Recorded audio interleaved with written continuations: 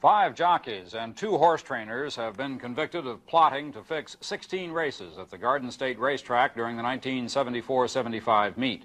2 others on trial, 1 jockey, the other a trainer, acquitted by the jury in Mount Holly. The 7 who were convicted were found guilty of accepting more than $58,000 from a reputed mob figure, Anthony Big Tony Chula of Massachusetts. No sentencing date has been set, but each of those convicted could get a prison term of at least 3 years. Their attorneys say there will be appeals. Still no verdict in the great mob trial in Freehold. Twice today, the jury asked to hear transcripts read back to them, and then late this afternoon, they broke for the day. Phelps Hawkins reports. The 4 women and 10 men, including 2 alternate jurors, filed into the courtroom this morning to hear the testimony of Barbara Fasanello, the former wife of the state's star witness Patrick Pizzuto.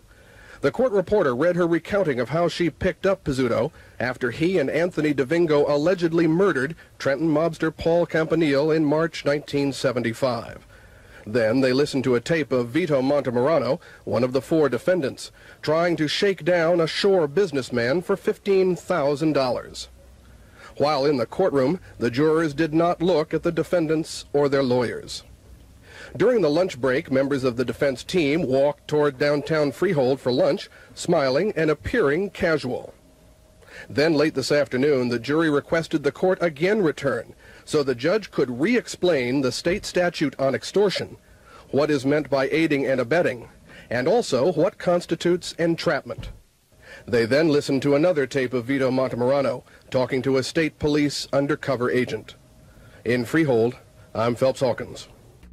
There are now only 4 defendants instead of 5 in the great mob trial in Freehold. This morning, Thomas Pee Wee DePhillips of Belleville tossed in the towel and negotiated a partial guilty plea with state prosecutors. Phelps Hawkins has the details and their possible effects.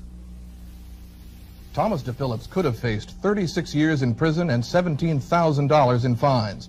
But after some last-minute negotiations, and with the jury ordered out of the courtroom, Chief State Prosecutor Mickey Brown told the court that the state recommends a sentence of only 5 years. For that, DePhillips entered pleas of guilty to conspiracy and sports bookmaking. The state then dropped charges of loan sharking and maintaining a lottery. So how important is this plea bargain? Well, it was certainly important to DePhillips, who left the courtroom admitting his intense relief that he's now out of it. But that's about all. Deputy Attorney General John Sheehy, in the state's opening argument yesterday, stated that he would list the defendants in the order of their importance, most important first, and DePhillips was the last one named. Also, lawyers for the other defendants said DePhillips' departure would not affect their clients, although he may be called later as a witness. Strategically, however, there may be one advantage to the state. Defense attorneys admit that the major eventual argument for a mistrial will be the issue of severance. That is, they'll argue that each defendant should have been tried separately, that one defendant's apparent guilt would almost certainly affect the verdicts for the others. So possibly, by narrowing the field to the more important figures, the bigger fish, the state may be also safeguarding a definite result to the trial, be it guilty or not guilty, rather than a mistrial. I'm Phelps Hawkins. Defense attorneys wrapped up their opening arguments this afternoon, and the state began its testimony. The next several days are expected to be taken up with technical testimony about wiretaps. Jury selection finally got underway today in the organized crime trial in Freehold, and there were more fireworks between attorneys and Judge Michael Embriani. And as Phelps Hawkins reports, that could indicate a long trial. The selection of a jury from an initial pool of some 250 Monmouth County residents was supposed to start at 9 this morning. It did not, and there was no mistaking Judge Embriani's anger over the delay. As was the case yesterday, the thorn in the judge's side was Miles Feinstein, attorney for alleged mob hitman Anthony Dovingo. Feinstein and the judge engaged in several yelling matches yesterday, and the scene was repeated once this morning after Feinstein moved for a mistrial. He claimed that Judge Embriani's prejudice against the defendants was polluting the jury. Embriani dismissed the motion, at one point saying to Feinstein, "Enough is enough. I will not allow you to run this court." When a first group of prospective jurors, 60 of them, filled the small spectator section of the courtroom, the judge told them he wanted to know if they recognized any of the names on the proposed witness list. It then took him 15 minutes to just read the names on the list, several hundred of them. That first group was then led from the room to be brought back in one at a time for more detailed questioning.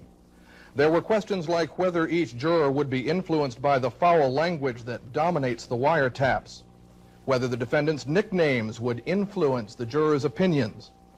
The judge also asked, at the request of defense lawyers, if the candidates had read any books or seen any movies about organized crime in the last year.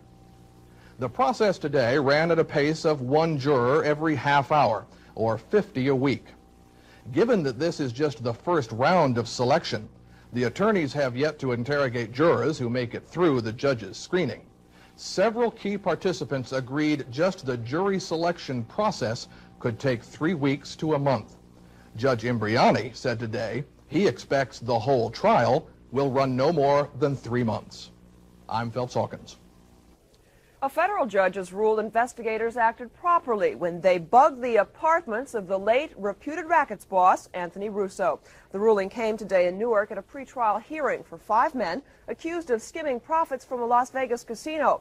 Attorneys were trying to suppress evidence of conversations picked up by those listening devices in Russo's New Jersey office and Las Vegas apartment. Russo was murdered at his Long Branch apartment last April. He, Ruggero Boiardo, and 5 others have been accused of skimming profits from the Jolly Trolley Casino. Boiardo has been severed from the case because of ill health. 4 New Jersey men and 2 others have been arrested on charges of attempting to smuggle heroin with a wholesale value of $10 million. Two Jersey Hill men, Cherry Hill men, Rosario and Giuseppe Gambino, are being held on $250,000 bail each. The 2 operate Valentino Supper Club in Cherry Hill, and authorities say they are second cousins of the late reputed crime boss, Carlo Gambino. 2 brothers from Delran, New Jersey, were also charged. They were arrested along with a 3rd brother in Milan, Italy yesterday. A 6th-man alleged accomplice was arrested in Brooklyn. Federal drug agents say the men allegedly were conspiring to fly 92 pounds of heroin from Afghanistan and Iran to New York through Milan. The 6 each face 15 years in prison and $15,000 fines on those federal charges.